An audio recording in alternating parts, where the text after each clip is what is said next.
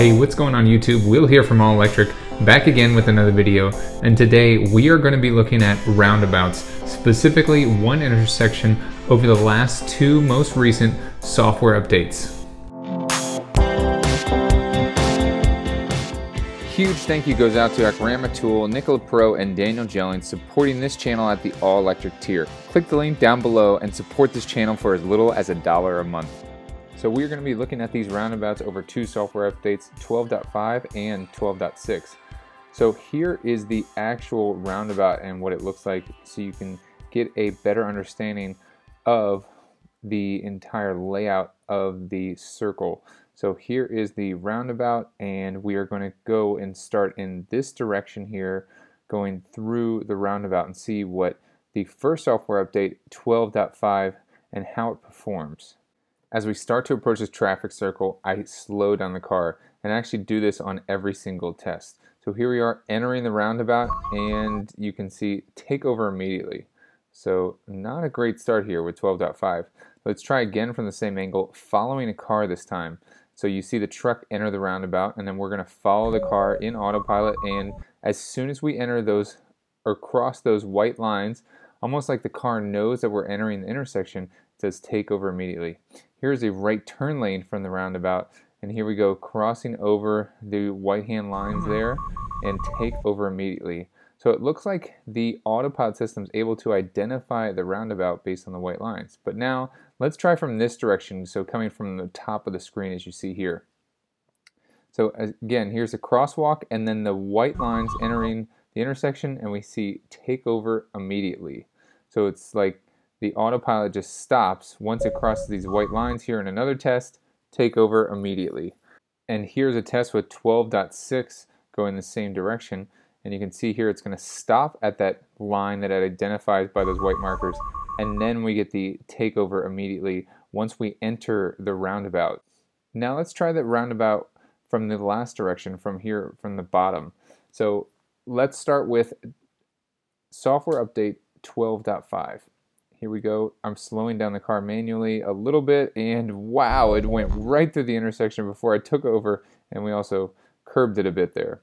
So now let's slow down significantly, because in the last clip I did not slow down very much. And again, once entering the roundabout, crossing that line that Tesla knows, the Autopilot knows from 12.6, where the roundabout actually starts. So here is 12.6, and we see that the car is going to stop at those white lines where it knows the intersection or the traffic circle starts. Then we get this message that this is an unsupported intersection.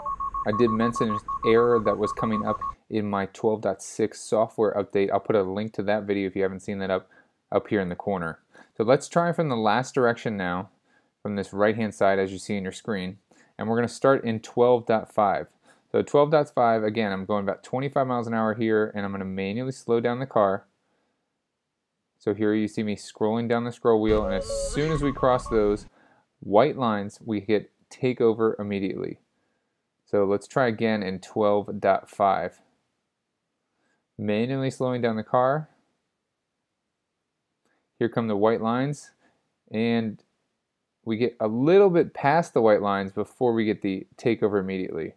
So let's try one more time with 12.5, as that last test went a little bit further than those white lines. And here we go, we're still in Autopilot, still in, and now it says take over immediately. So it went significantly past those white lines like we've seen in all previous clips.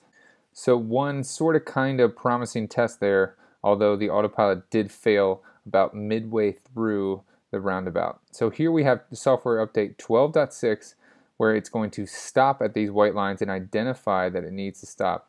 It is impressive that it's able to identify that this is an intersection based on no stop sign.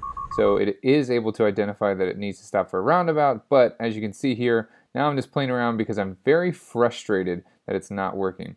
But I did have the opportunity to take 12.6 on a couple pretty aggressive and new curves on my way to this roundabout for you guys, and it is doing pretty well, minus this curve where I had to take over pretty quickly before I hit that van.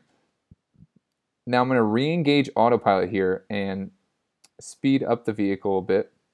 Now that I've had several days to test 12.6, I'm pretty impressed with it. Nose cone Model S double hand wave. But like I was saying, 12.6 is a pretty decent upgrade from 12.5, and I'm excited to run it through the Curvy Country road test. And I also noticed, just like in 12.5, it will identify people. You can see this guy's out of our lane, but it still will show him up on the screen. Now 2020.12.6 was able to be fooled. You can see here I'm in Autopilot with no lane lines in a neighborhood, and there's a parked car on the side of the road. And it did stop behind that car, even though we have a flow of traffic on the other side of the road. And you can see whatever I do, I'm trying to tug on that wheel on the right hand side, push the accelerator, and it will not go past. I even turn on the turn signal, and it will still not go past. So Autopilot is still able to be tricked, and like they said on Autonomy Day, we are chasing the 9s. But I do end up having to take over before we pass this truck. I hope you guys liked this video. If you did, please give it a thumbs up. Share this video with a friend, and don't forget to hit that subscribe button. As always, guys, I'll see you in the next one.